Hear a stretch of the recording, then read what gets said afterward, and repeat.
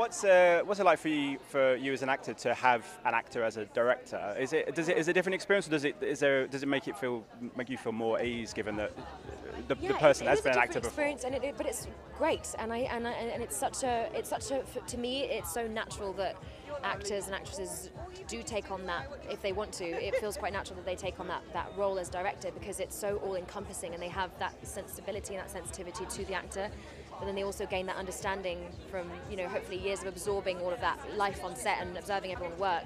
They can then take all of their knowledge and put it into the film, and this is exactly what happened here. So it was just brought a really good pace and a good energy to the whole project, and she was so involved in every scene and felt everything so deeply, because she's been living with it for 10 years, this story. So